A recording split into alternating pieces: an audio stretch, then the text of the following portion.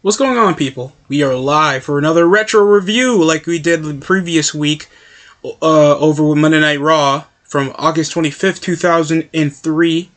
And now we're going to do August 28th iteration of Thursday Night Smackdown. Yes, Smackdown was on a Thursday, then it was on a Wednesday, then they moved to a Tuesday, then they were back to a Thursday, then they pushed to Friday. I think that was around 2006 or 2007, whatever. SmackDown had to change every time whenever they were in a television slot. If you remember them on a CW or Fox, now they're back on Fox after spending like near a decade in Sci-Fi, and then they were in USA for SmackDown Live.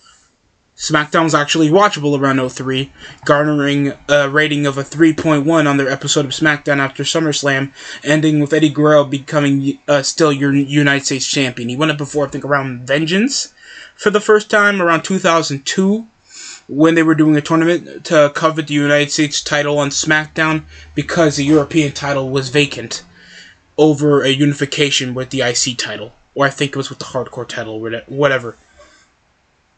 So, we were in El Paso. So you tell me how hot the crowd was for being in, where Eddie Guerrero grew up in, bringing up his family, with all the racial stereotypes, John Cena coming in, making more racial stereotypes, making a wetback reference. You can't see that shit on TV anymore. If you go back to just non-politically correct WWE was back in the day. Even around the Ruthless Aggression era, when they were trying to slightly smallen their demographic to a more younger audience, it was still adult jokes. Still adult humor, still adult themes to try to make sure it garners more of the impact when it comes to a major storyline or a feud. Bro, they just did not care. And I love every moment of it. I don't care if it's nostalgia talking. It's for real. Eddie Guerrero opening over the show on SmackDown with a belt. Fans completely red hot. Him coming over the crowd with a lowrider. And then John Cena trying to make as many racial slur bars as possible. And it ended up with a challenge for the US title. That was the way we had to nearly close off the show. But we still had a lot of shit happening. Of course, the feud with Kurt Angle and Brock Lesnar. And yeah, we're going to go into all of that. So we opened the show after a 10-minute segment involving Eddie Guerrero and John Cena. We had Rey Mysterio facing off against Nunzio from FBI for the Cruiserweight title. It was a fairly energetic, fast-paced match, as it is for any Cruiserweight match. We had Hurricane Rana's counters over with DDTs, Enziguri, Rey Mysterio coming over to the 619. Greatly sold by Nunzio, flipping like a flapjack. As soon as I showed my little brother, bro, he loved it. But there was a counter from the top rope with a powerbomb.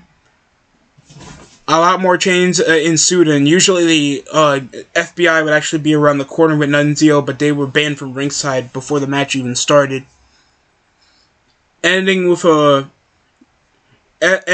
roll down off a pin off Rey Mysterio, retaining the Cruiserweight title in a good opener. Chris Benoit versus A-Train happened later on. Better match than they had, I think, at SummerSlam, and I think they also had a match later on at No Mercy. Dude, oh, wow. And I had to tell you, if you watch 03 SmackDown, people think 2016 was the MVP. Dude, you had to watch SmackDown back in the day to actually know SmackDown was actually watchable. And I think 03 was the best year of the Ruthless Aggression era next to 2005, and probably out of nostalgia purposes people would say 06 or 08, even though 08 kind of transitioned to the PG era. First half of 08 was pretty entertaining. So, yeah, average clothesline. There was a massive chain of German suplexes, diving headbutt, near fall, advantage over the exposed turnbuckle. It ends with a double chokeslam, near fall. Benoit caught A-Train into I think, a roll-up after the cross-face failed, but his feet were on the rope after, I think, the submission, but the ref didn't pay attention on it, and it pickups A-Train venting his frustrations to Benoit backstage, and then a gore out of nowhere that caught me completely off guard, and I forgot Benoit was also feuding with Rhino. I think they also tagged before on SmackDown, so I don't know. I don't care. It was a cool way for a jumping, so I guess this is going to be the constant rivalry. That's what I remember Benoit was doing around 03, other than chasing Kurt Angle for the WWE title back in the day. So that was it before, the rest is history. At 04, and then 07 when he killed his family in the South. But besides that, later on backstage there would also be a promo. Backstage there would be Eddie Guerrero trying to set up backstage for his match against John Cena later on. That some guy that somehow Latino, I guess he knows Eddie Guerrero because he's Latino, comes around saying, "Man, so Holmes, somebody messing with your ride, Holmes." Yeah. Like, they try so hard to find the most generic Latino, bro. Like, I know a lot of Latinas and Latinos, and you telling me they have to always sound like that? I don't know, dog. Well, it got messed up anyway. Everybody on the SmackDown locker room was watching that Eddie Guerrero's wheel literally was missing off his car. And then later on, John Cena, that caused a little scuffle with Eddie Guerrero earlier around the show. Would he be the reason why his ride would be missing? And then he tried to blame it on, he got enemies because he lied, cheat, and steal. I mean, at least it makes a sort of amount of sense. But they didn't continue with this later on because it would be too obvious that it would be John Cena literally coming out for the U.S. title match, literally with a wheel. We also had a promo involving Brock Lesnar, saying that it was a fluke that he would even tap out to Kurt Angle back at SummerSlam. And of course, we get we always get those promos, like everybody's coming into the ring, and then of course they mock that you tap out like it's your first time ever. It was for Brock because he was a dominant figure until later on. And then he's like, Undertaker came out saying that he's 7 foot tall, 500 pounds, like he's been saying the same promo for nearly like most of the time that he's been there in the WWE, and of course Undertaker's like, my yard. At least they have a smidgen of star power. It gets exciting for Kurt Angle, of course, mocking around and calling Brock Lesnar a bitch, saying that he's a whiner, and I would be in your position too, if I wasn't the WWE champion.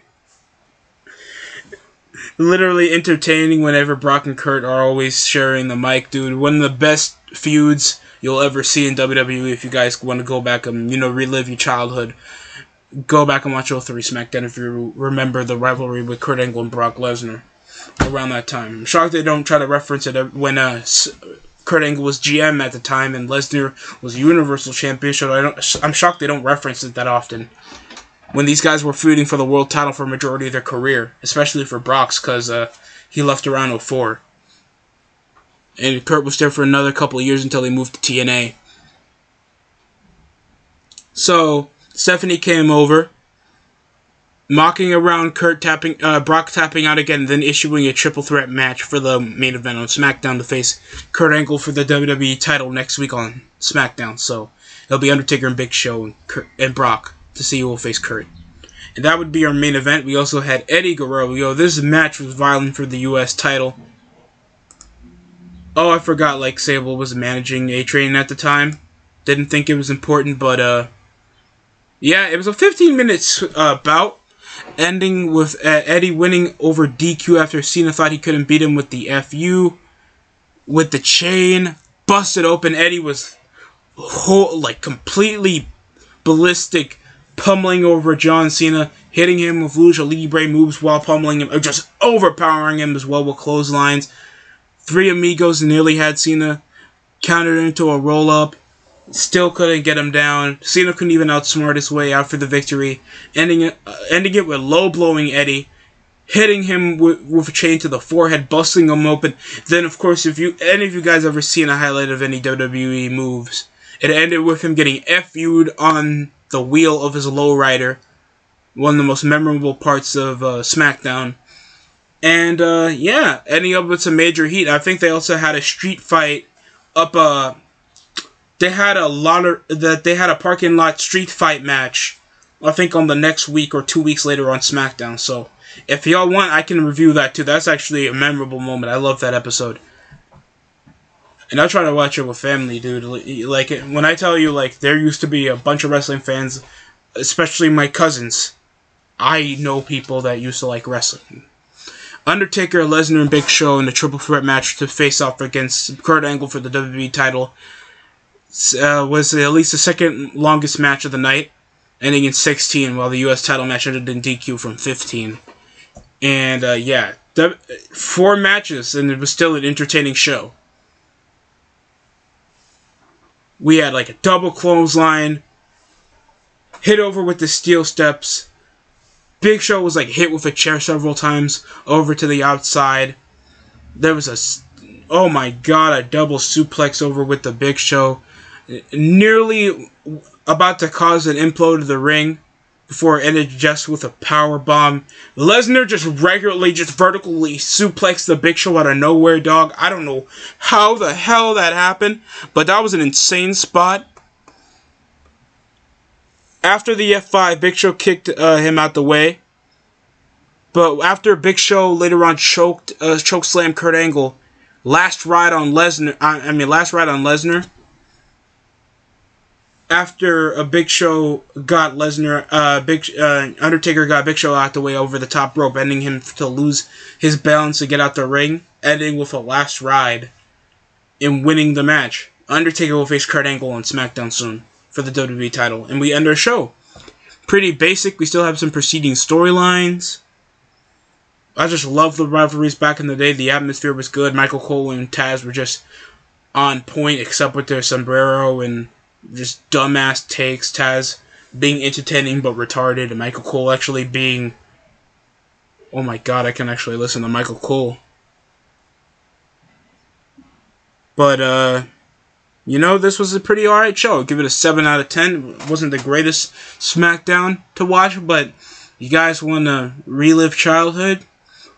Think about watching it. I don't want to risk a website being banned, so we don't get to watch it. So I sadly don't want to link it for the cost of that. So that's it for me. Hope you guys like this retro review. I guess we'll be back to regular reviews around next week, where I have a lot more time in my hands, and I'm gonna enjoy my spring break and also enjoying that Series S that hopefully comes around the weekend. That's it for me. Thanks for watching the DST show.